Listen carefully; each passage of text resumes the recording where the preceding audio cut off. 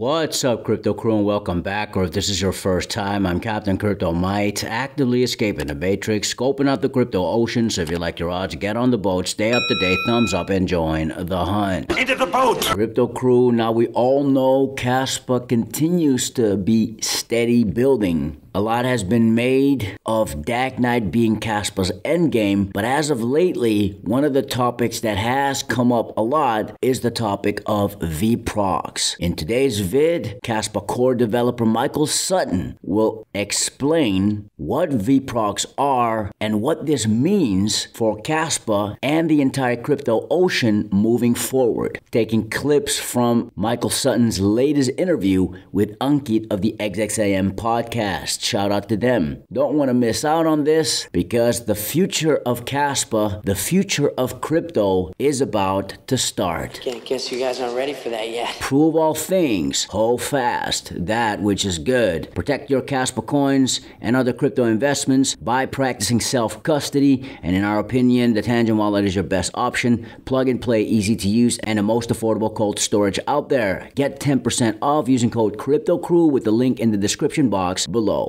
Thanks so much for your consideration and support in advance, and may the Lord Jesus Christ bless you all.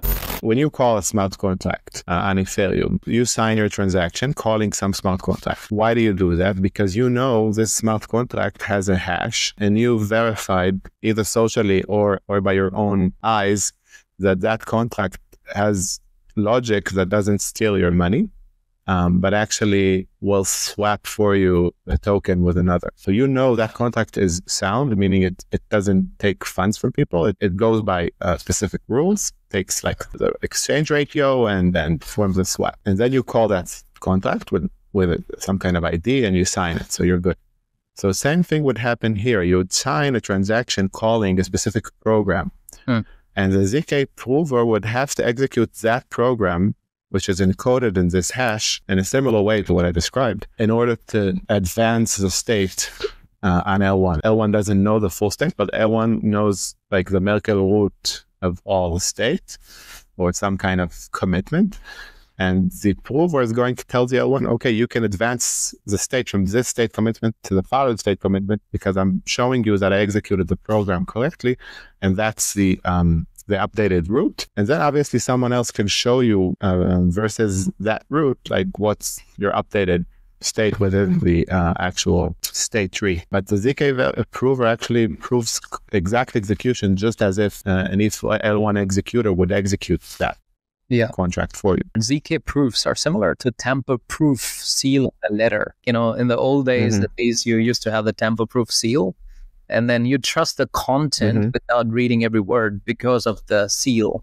So I think of that, like ZK for me has been that type of technology where, you know, you can trust the seal and that lets you sort of verify the correctness on chain without... Yeah, it's worth mentioning that ZK itself is a kind of slightly misleading originally in this context. A more accurate term is validity proofs because we don't use the zero knowledge attribute of these proofs. In cryptography, when you're saying I provide a zero knowledge proof for something, it means that I can prove to someone that I solved some problem without leaking any information about how I solved the problem.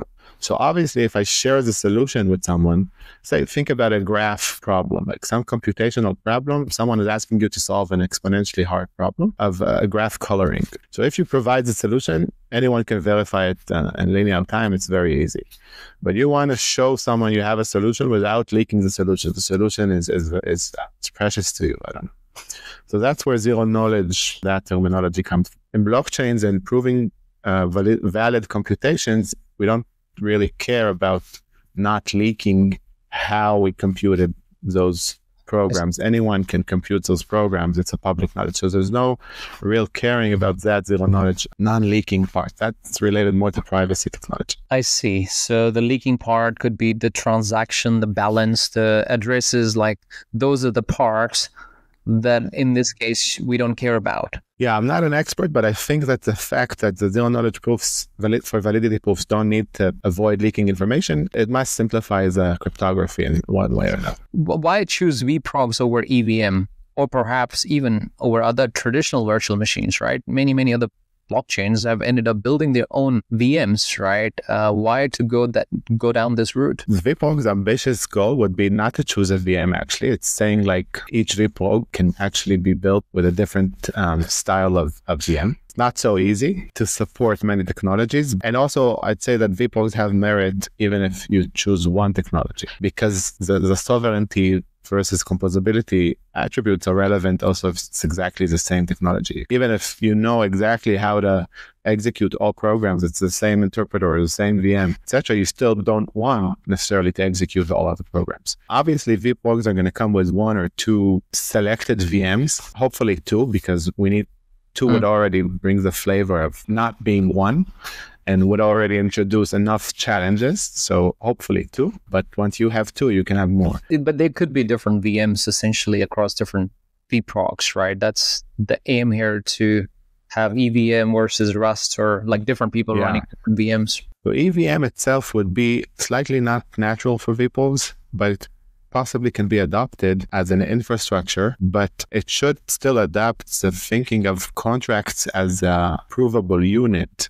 with a dedicated covenant on L1, and not like group many contracts under one executor. Because that's kind of the idea, a one-dimensional space where PROGs only compute each other when they need to, but they can still compose. Right. I'd say you can somehow adopt EVM as a template for each PROG. Think about a program deploying, wanting to build a smart contract. Ideally, in the future VPROG world, it can choose a template. Okay, I want to go with Solana style ELF contract PROG.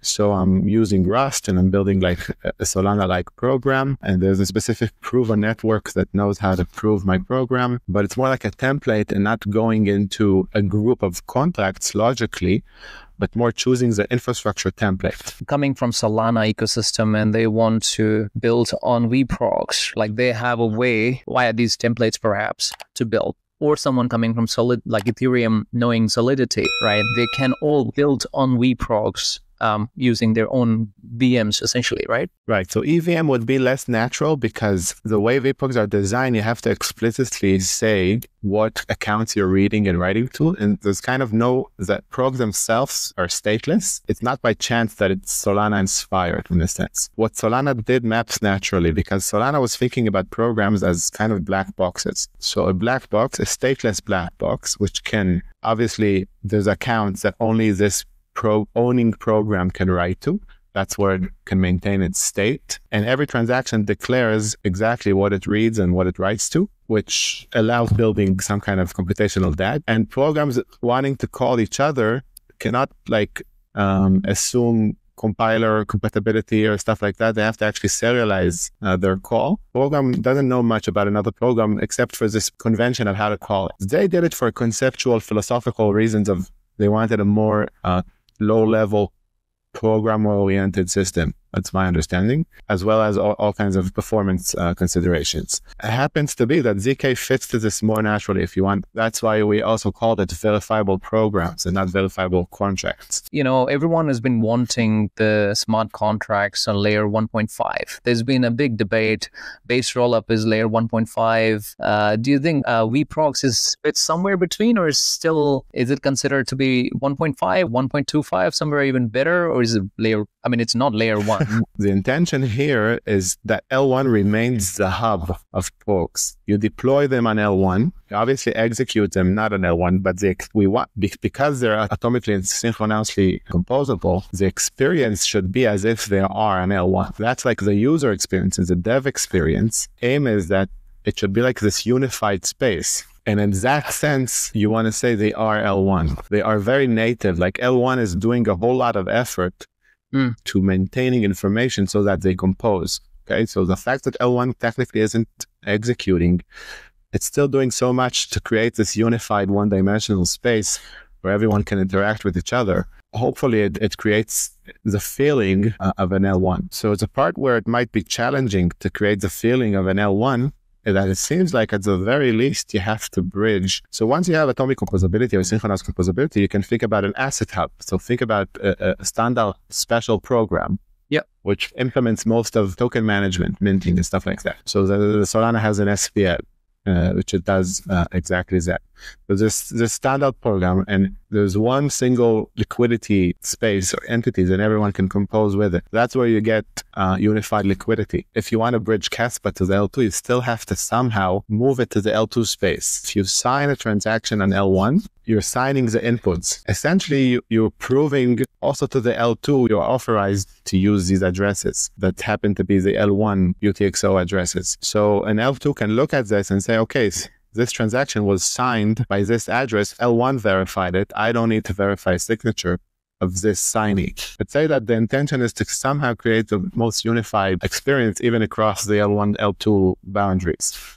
Crypto Crew, hopefully this made sense and hopefully planted a seed of the direction the crypto ocean will go into and what potential role Kaspa can and possibly will play. Let us know your thoughts on VProgs and the potential impact Kaspa will have when rolling out this tech in the comments below. More Kaspa content coming in a vid near you. Prove all things, hold fast that which is good. Stick around. Fix your mind before you get to the grind. And with that said, let's continue to escape the matrix. Let's continue to be on the lookout for the next big thing here on the crypto ocean. Grow in grace and let's make some crypto waves. Say I.